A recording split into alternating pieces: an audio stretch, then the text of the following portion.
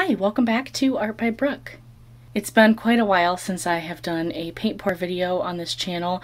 I had to take a little bit of an unexpected break due to some of my chronic issues flaring up, and I really appreciate your patience. For today's video, I am doing a leftover paint pour. I've had some colors just kind of sitting on my desk for a long time, and it is all kind of blues and grays. It'll be kind of more of a gray toned piece. I wanted to do a flip cup because I think that might be a really cool look for these colors, and I do have this weird mix, which was actually the leftovers from a tree ring that I just mixed together and made kind of a gray blue, and it has metallics in it. I think there's also some metallic in this gray as well. This one over here, I believe, is maybe my mixture from my dollar store paint pours. And I think that this white has some DecoArt satin enamel in it. Now, I can't be completely sure because these are all quite old, but I'll put my best guesses in the description down below. Now, because this is a leftover paint pour, I have no idea if the colors are even going to work very well, but I'm kind of excited to get back into it, and I think this is a little bit of a low stakes way to get back into paint pouring. I figured all of you would be interested to see the results as well. I am going to be mixing my colors right before pouring them to the cup, and also pouring them from higher up so I can try to force air down into the cup and hopefully get some cells from the air bubbles popping.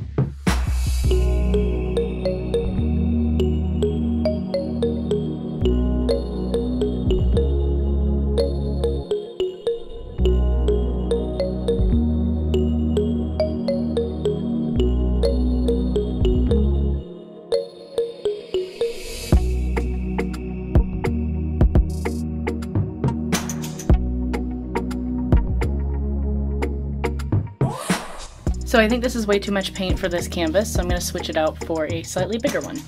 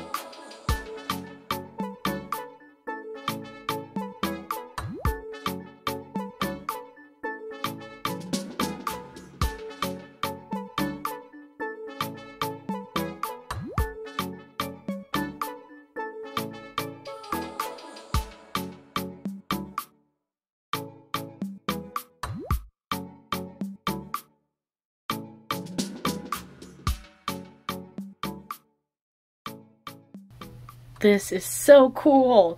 This is a lot better than I expected. I got a lot more cells than I thought I would. So I'm gonna try to use my torch again and see if I can bring anything else out. And then I will let it sit for a while and then we'll take a closer look.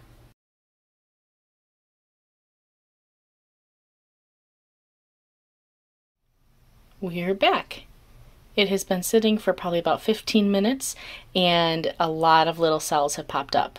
So let's take a closer look. So you can see all these cells in here.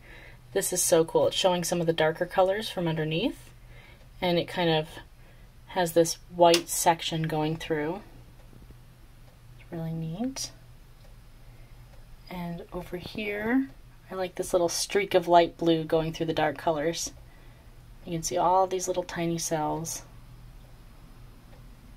And then this side starts to look like a geode. It's so pretty. I love the way these colors look together. And you get some of that black in there. Very cool. If you look at it this way, let's see if I can get it to turn. It looks kind of like a mountain with a light sky up above and maybe some storm clouds coming in. I think that's pretty cool. What do you think you see in this?